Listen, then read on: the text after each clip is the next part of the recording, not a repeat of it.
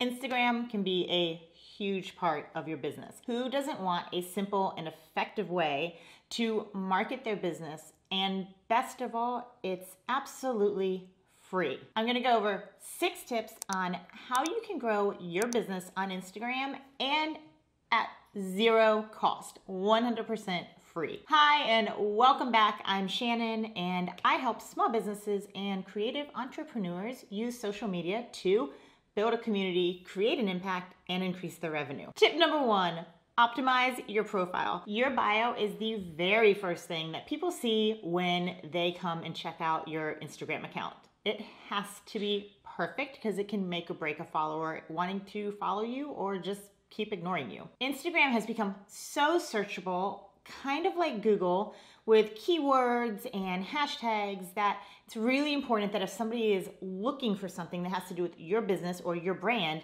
that your name pops up in the search box when they are looking for something. You can make this happen by using keywords significant to you in the name field. It's also really important that when people come over to check out your profile, they know exactly who you are, what your name is, and what you do.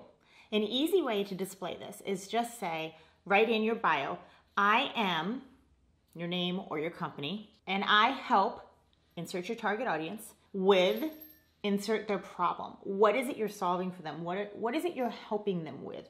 What are you fixing for them? What's going to give them a reason to keep following you? Another important thing that you can add in your bio is direct them to your website. You can give them a call to action. You can direct them to your website. If you're having a sale, you can direct them there. If you have free resources that will help them, 100% direct them there. Anytime you give them a call to action, it basically invites them to stick around a little bit longer to see what you're all about. Tip number 2, shareable content. There's 2 different ways that you can do this. And the first way is getting your audience to create content for you. The more that you have people creating content for you with your products or talking about anything that has to do with your brand, the more that your reach will increase. Because if they're talking to their audience and those people are not following you, they're still able to see your stuff and they come and check you out, and then ideally they love you and then they follow you. A really strategic way to do this is to create your own hashtag and then create a challenge around it. For instance, if I was a surf shop and I had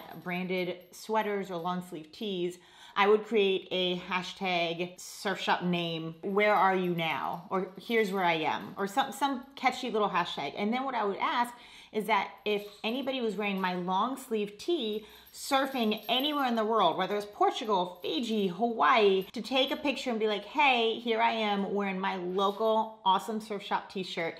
And then that way it is being free content for you that you can repost to your page, but also free advertising because other people are showing it to their community and their audience. This is really ideal if you have an online shop as well, because then if they really love what you have, they can come back to your page and they'll start shopping on your website. Creating a hashtag also really brings in a very community feel, and it makes people encouraged to keep wanting to share what your brand is all about. So I highly recommend doing that. The second way you can create shareable content is to make sure you are providing massive value, and not just like a list of what you can do or what you can cook for dinner, 30 meals in 30 minutes, but like go in depth. Why are they 30 meals in 30 minutes? Are these gluten-free meals that you can make in 30 minutes? Is this a month's worth of paleo meals that you can make in less than 30 minutes? So the more in depth you get and the more that you help your target audience, they're going to want to take whatever you put on your page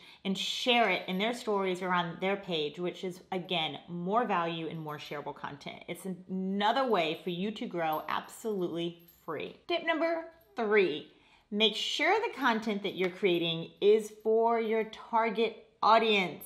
I recently did a video on how to connect with your target audience through your personal brand. Put the link right here, you can check it out. But knowing your audience and the message that you want to get across to them is key in building your brand on Instagram. People connect with other people that they relate with. So if they relate with you, they feel like they're a part of your community. Your ideal customer will feel as if they belong and a part of your community immediately, and they should get that feeling as soon as they go to your profile and check it out and see what's in your bio. Tip number 4, we're going back to value. Every post that you do does not have to be value, but the valuable posts are what gets shared all the time And it's giving back to your customers and it's creating a much, much stronger bond within the community. Consistently showing up for your audience and providing in-depth, real deal, valuable content creates a better connection between you and your customer, but it also keeps them coming back to check on and seeing what did she post today, or what did I miss that she posted last week that I could figure out. While it's really wonderful to be entertaining and inspirational, and you should be those things as well, it's the valuable content that's really going to build your community and it's really going to strengthen the bond with them. Tip number 5, you want to use Instagram's latest and greatest, their newest features. Anytime that Instagram comes out with a new feature, whether it's in stories or it has to do with live or Instagram rooms or reels, Instagram will reward whoever uses those things. They created them for a reason. They want to make sure that everybody on the platform is using them. And if you start using them immediately, they're going to reward you by showing your content to more people, which means that your reach is much, much broader and much bigger. Number 6, hashtags. Are you using the hashtags? You should be. Hashtags aren't going to bring followers in, but what they are going to do is help people find you. And if you have valuable content and your bio is optimized, this will help them hit the follow button. Hashtags are basically like Google for Instagram. So if you go to your search box and you hashtag New England, you're going to see a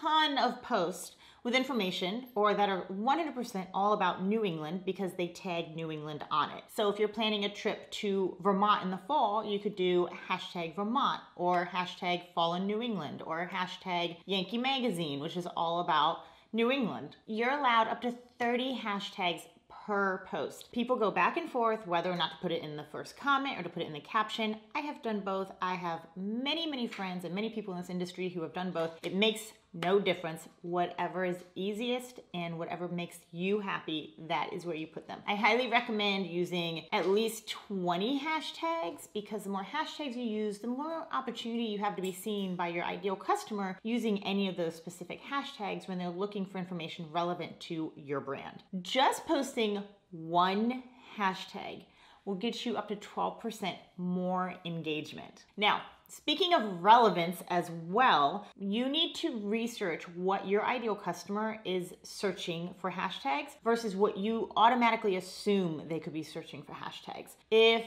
you are just throwing out random things that you think are relevant to your photo or your post or your reel or your video or your live, that's fine and that's great and you might catch some people, but if you do the research ahead of time and you see what language they're using, what are they Googling, are there community hashtags, are there trending hashtags, and you start to use those, you have a much better opportunity to get exactly who you want to get. Okay guys, those are my 6 tips for building your business on Instagram for free. And if you have used any of those tips, let me know. If you are even using Instagram for your business, let me know in the comments below. And if you're looking for ways to build your personal brand on Instagram, make sure you check out this video right here and I will see you over there.